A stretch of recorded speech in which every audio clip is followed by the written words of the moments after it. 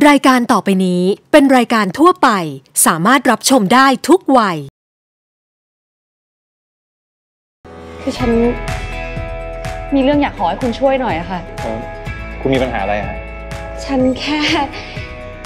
อยากจะขอให้คุณมาเล่นละครเป็นสามีฉันให้หน่อยอะค่ะไม่น่าเชื่อเลยว่ากฎเนี่ยจะมีสามีหล่อแล้วก็หน้าตาดีแบบนี้ขอบคุณมากๆเลยที่คุณยอมช่วยฉันนะไม่เป็นไรหรอกคุณแค่คุณทำชีวิตตัวเองให้ดีก็พอแล้วแล้วก็อย่าให้ผู้ชายเขาเปรียบอีกขอบคุณนะขอบคุณที่ไม่รังเกียจเมียเก็บอย่างฉันถ้าเกิดว่าไม่ยุ่งกับคนในครอบครัวผมไม่รังเกียจหรอกก็อ้าวทำไมไม่ขึ้นไปรอข้างบนน่ะฉันก็มาช่วยกับขนของไงของแกไปไหนหมดคุณคีนี่จีค่ะพ่อของโมจินี่แกเป็นพ่อโมจิเหรอกดเป็นเมียผมและโมจิก็เป็นลูกของผมพี่ให้ผมทำไงถ้าแกแต่งงานกับแอปแล้วก็อยู่ดูแลกดแบบนี้ไปตลอดชีวิตเหรอที่พี่โมโหแบบเนี้ยพี่โมโหที่ผมทำผู้หญิงท้องหรือว่าโมโหแทนแฟนเก่าตัวเองกันแน่จริงแกนี่มันเลวจริงเลยนะแย่งได้มันก็ทำแฟนของพี่ชายอ่ะฉันไม่ได้แย่งแอปไม่ชอบฉันเองเรื่องมันซับซ้อนอ่ะแต่แกกำลังทำให้ชีวิตฉันซับซ้อนตามแกไปด้วยแล้วแกจะให้ฉันทำไงให้ฉันเดินไปบอกว่าพี่คีครับผมทำผู้หญิงท้องก็เลยจ้างแก2 ล้านให้เป็นแม่โมจิเนี่ยหรอมีหวังโดนด่าหนักกว่าเดิมแอปเหงาอ่ะไม่มีเพื่อนทานข้าวด้วยเลยแล้วจีเขาไม่ว่างหรอกค่ะชวนไปไหนก็ไม่ไปบางทีแอปก็สงสัยนะคะว่าเขายังรักแอปอยู่หรือเปล่าหรือว่าเขามีคนอื่นนี่ถ้าเกิดแอปรู้เรื่องกฎขึ้นมาจะทำยังไงพี่จะรู้ใช่ไหมว่ามันมีผลกระทบต่อบริษัทจะอย่าลืมนะที่แกสุขสบายได้ทุกวันนี้เพราะเงินปันผลของบริษัทก็รู้แล้วไงพี่ผมก็เลยเก็บเรื่องโมจิเป็นความลับนี่ไงมันใช่วิธีแก้ปัญหาที่ถูกต้องไหมที่ถูกมันคืออะไรอะแกต้องเลิกยุ่งกับกฎซะเลิกไปมาหาสู่กับเมียแกซะไม่รู้อะแต่เอาเป็นว่ายังไงผมก็ไม่เลิกยุ่งกับกฎยกเว้นกฎจะแต่งงานแล้วเท่านั้นแล้วคุณให้ฉันทำยังไงถ้าอย่างนั้นคุณก็แต่งงานใหม่ซะคุณให้ฉันแต่งกับใครฮะแต่งกับผมเนี่ยว่าไงนะแกคุณคีขอแกแต่งงานพี่น้องคู่นี้นี่มันคิดอะไรเพี้ยนๆเหมือนกันไม่มีผิดอ่ะนั่นน่ะสิน้องจ้างเลี้ยงลูกพี่จ้างแต่งงานแล้วแกตอบไปว่าไงอ่ะเฮ้ยเดี๋ยวก่อนคุณหยุดก่อนฟังผมก่อนดิฟังคุณพูดเพ้อเจ้อไร้สาระเนี่ยนะเฮ้ยผมไม่ได้เพ้อเจ้อคุณแต่งงานกับผมแล้วผมรับโมจิเป็นลูกแล้วรอโมจิโตแล้วค่อยหย่ากันไงคนนี่มันชีวิตจริงนะไม่ได้มาเล่นพ่อแม่ลูกกันอ่ะคุณฟังผมก่อนดิผมมาคิดดูแล้วนะยังไงจีมันก็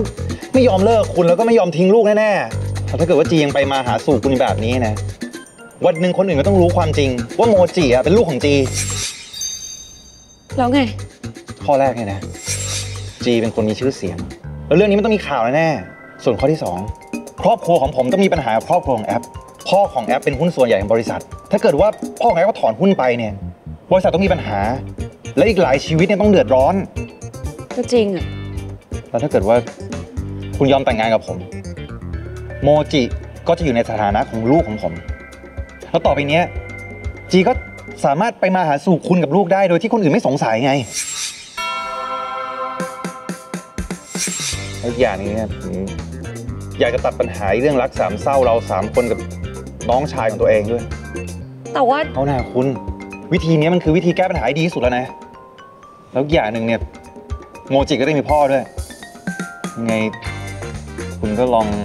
เอาเรื่องนี้กลับไปคิดดูก่อนก็ได้เรื่องมันก็เป็นแบบนี้แหละ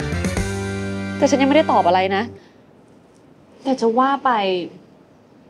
ความคิดคุณคีก็ดีเหมือนกันนะให้ลุงเขา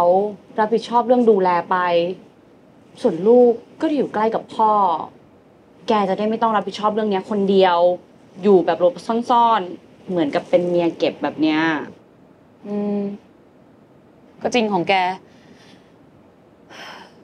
ว่าแต่จีรู้เรื่องยังฉันกำลังจะบอกเนี่ยแกก็ไม่น่าหลวมตัวไปช่วยจีมันตั้งแต่แรกแกจะฉันทำยังไงอ่ะก็ฉันสงสารจีอ่ะสงสารเด็กด้วยไม่อยากให้ต้อง โตมาเป็นเด็กกำพร้าแบบฉันเนี่ยจะทำอะไรก็รีบๆทำแล้วกันก่อนชีวิตแกวุ่นวายไปกว่านี้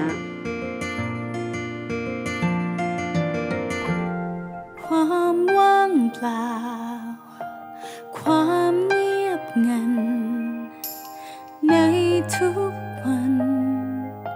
ที่ฉันลืมตามาเจอโลกสีเทาความเหงาใจนานเท่าไรที่มันจะผ่านพ้นไปหากบังเอิญจะมีสักคนมาเปลี่ยนความเหงาให้จางหายไปสักทีทำลายกำแพงน้ำตาไปทีได้ไหมอยากมีคนห่วงใยมีคนใส่ใจ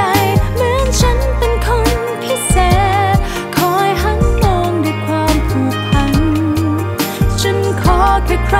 สักคนอยากมีคนจับมือมีคนประคองไม่ทิ้งให้ฉันเดียวดายเคียงข้างกายไม่หายไปเป็นเจ้าหญิงของใครสักคนจริง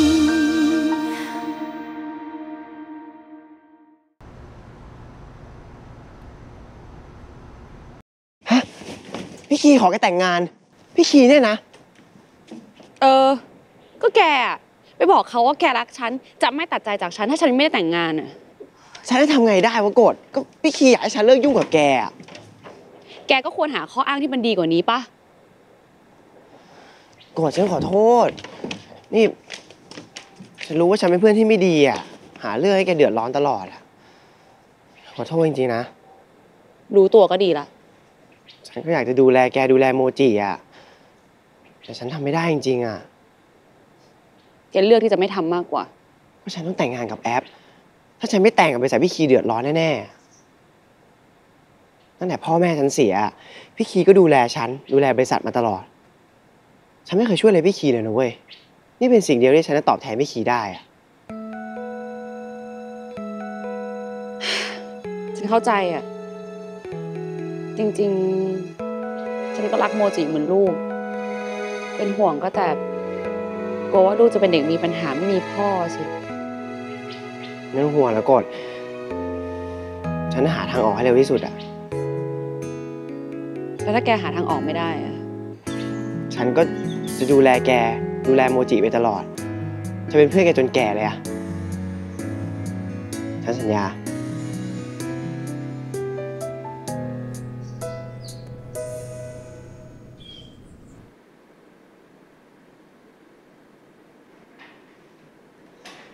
คุณพงษ์เพชรถ้าผมจ้างคุณแต่งงานคุณจะคิดเท่าไหร่ค่ะคือถ้าอยู่ผมถามคุณแบบนี้พี่จะตกใจไหมตกใจสิคะตกลงว่าถ้าผมจ้างคุณแต่งงานคุณคิดเท่าไหร่ก็ถ้าเป็นคนขี่เนี่ยนะคะฟรีได้เลยค่ะถอดแหวนแป๊บนะคะถ้าเกิดว่าอยู่ๆผมเกิดมีลูกคุณคิดว่าผมจะเลี้ยงเด็กได้ไหมอย่างคุณคีไม่ชอบความวุ่นวายน่าจะยากหน่อยนะคะและกว่าเราจะเลี้ยงเด็กจนโตให้ดูแลตัวเองได้เนี่ยไม่ใช่เรื่องง่ายเลยค่ะก็จริงนะคุณคีคะวันนี้เป็นอะไรหรือเปล่าคะเปล่าครับคือผมแค่อยากรู้เฉยๆคุณคีครับที่หน้าบริษัทมีนักข่าวมาออเต็มเลยครับมีเรื่องอะไรเหรอเห็นว่ามารอสัมภาษณ์เรื่องข่าวครับ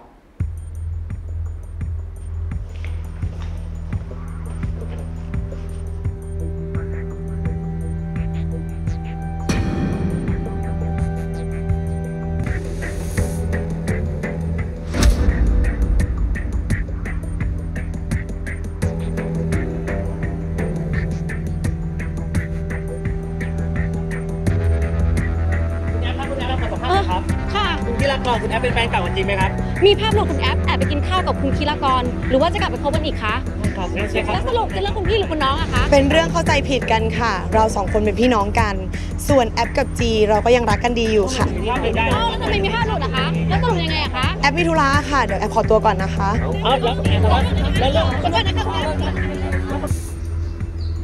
ข่าวพวกนี้หมายความว่ายังไงพ่อมันก็แค่ข่าวลือหนูกับพี่คีบังเอิญเจอกันค่ะแต่พ่อไม่ชอบตระกูลเรามีหน้ามีตาในสังคมถึงคุณจะเป็นพี่ชายของจีแต่คุณก็เป็นแฟนเก่าของยายแอปยังไงก็ช่วยวางตัวให้เหมาะสมหน่อยผมไม่อยากให้เกิดเรื่องเสียหายแบบนี้อีกได้ครับผมสัญญาว่าจะไม่เกิดเรื่องแบบนี้ขึ้นอีกครับเพราะว่า